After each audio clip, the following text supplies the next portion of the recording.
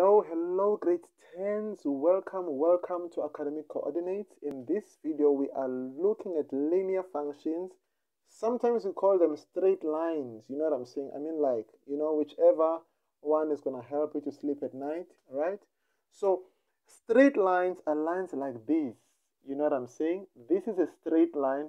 In fact, this is also a straight line. This is the y-axis, right? And this is also a straight line. This is the x-axis though. So straight lines, you've got the simple one. Let's say you have g of x is equals to x. Or let's say you've got y is equals to x, for example. You know what I'm saying? And stuff happens on y is equals to x. It might be shifted. It might be multiplied by a value and stuff like that. And maybe your function might change, as far as how it stands, in the plane. So this function have got a general equation or a standard form equation. Y is equals to mx plus c. You know what I'm saying? You're gonna come across this, you know what I'm saying, also in analytical geometry. Right now, m, guys, here just stands for the gradient of the graph. The steepness of the graph, how steep the graph is or how gentle the graph is. That is your guy, m. M is the guy responsible for that. Then m, guys, has got a formula. M is equal to the change in the y divided by the change in the x. You know what I'm saying? Right? So basically, if m changes, obviously the graph or the function is going to change there. You know what I'm saying? To some degree. You guys know what I mean? And then c, guys, here is what? Is the y-intercept. Obviously, where x is equals to 0, such that the coordinates of the y-intercept is going to be 0 and c. If all of this sounds like rocket science to you, just relax, man. I mean, just grab a chill pill. We're going to break this down. You're going to get it, right? Okay, cool. Firstly, guys, as far as m is concerned, when m is greater than 0 or when m is positive, your line is going to look something like this. You know what I'm saying? Your line is going to look something like this. That's when m is positive. Then when m is negative, less than 0, your line is going to look something like this, and stuff like that. Okay, those are not the good-looking lines in the world, but hey, it is what it is, right? And also, guys, I do want to put something here. When m is equals to 0, it means that your gradient is horizontal. Sorry, your line is going to be a horizontal line. Your line is going to look like this when m is equals to 0.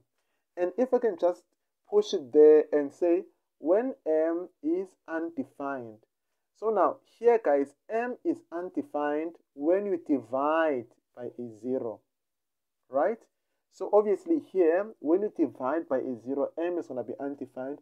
Then this is for vertical lines. You know what I'm saying? Okay, fine, guys. Let's not get ahead of ourselves. Let us just take it one step at a time, So let's say let's actually plot a graph. Let's actually plot a graph here, right? So remember, straight lines are graphs of this nature. You know what I'm saying? Okay. And also, let me just put it out there.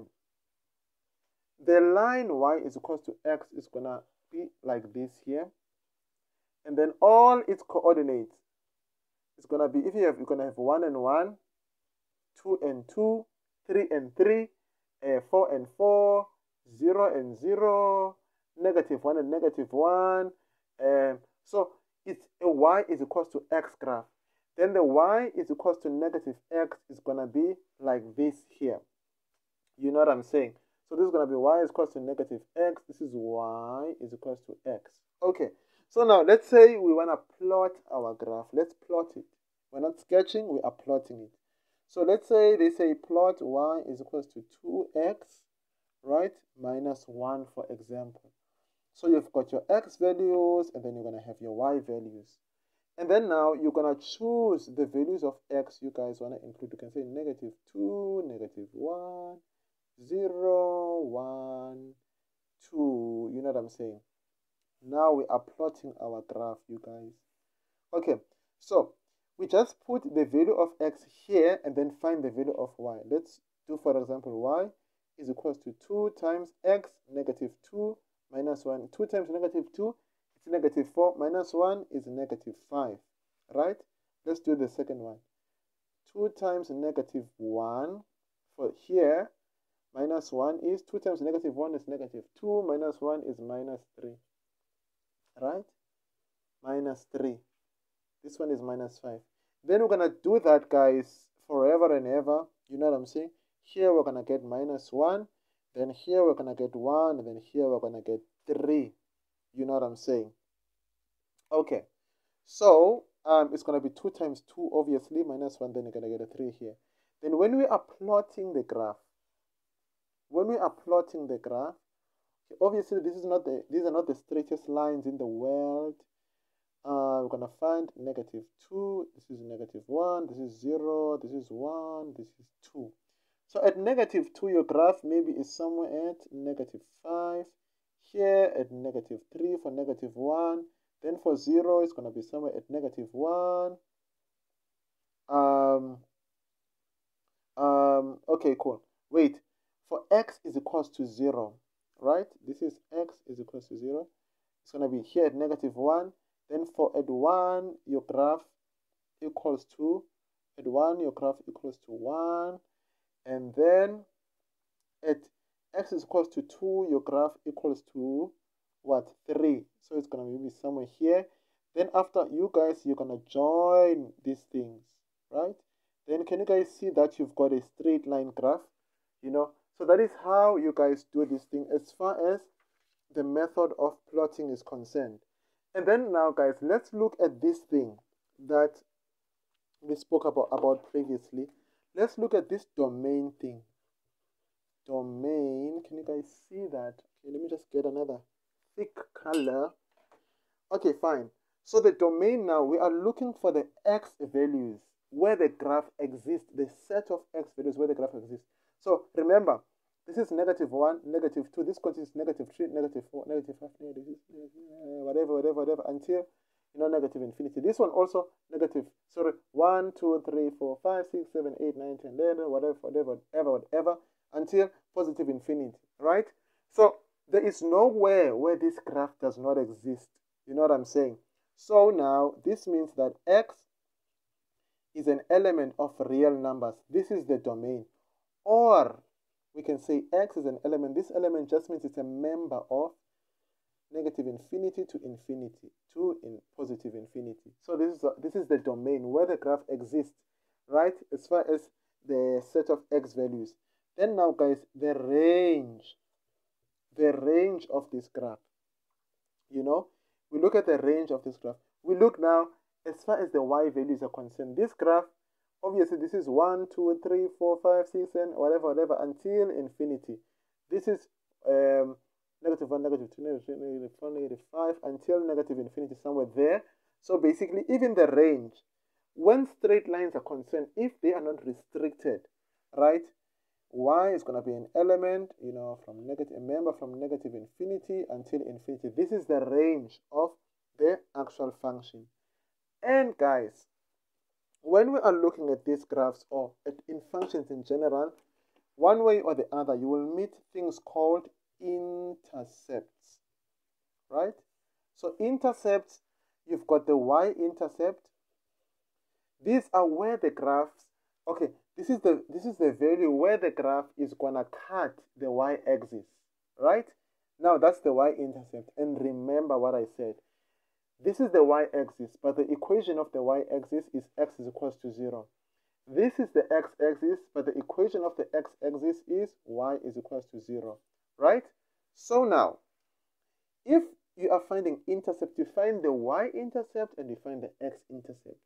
When you find the y-intercept, you let x equals to 0. Yeah? So now, when you do that, remember now you have y is equals to mx plus c, right? So basically, when you do that, you let x equals to 0 because you need the value of y where the graph is actually, where the function is going to cut. You know what I'm saying? So basically, so now you're going to have your function y is equals to m, where there's x, you put a 0 plus c. So m times 0 is 0 plus c. So y is equals to c. That is why, you guys, we said the c there, can you see the c there is the y-intercept.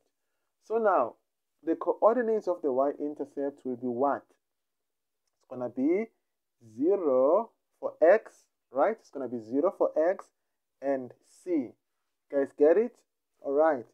Then let's look at the x-intercept now, guys. The x-intercept, you know, so for x, you guys, for x, where the graph is going to cut the x-axis, remember we said the equation of this line is y is equals to 0. So now you let y equals to 0 in this case.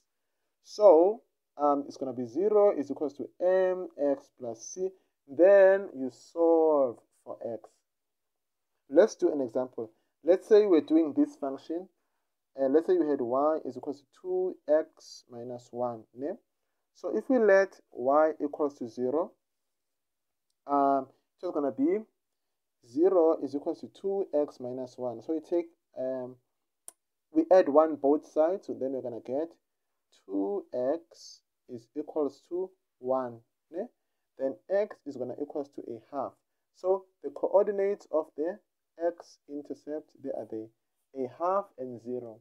So whenever you see a coordinate, yeah, guys, where one of either the x or the y is 0, that means that that is the intercept, right?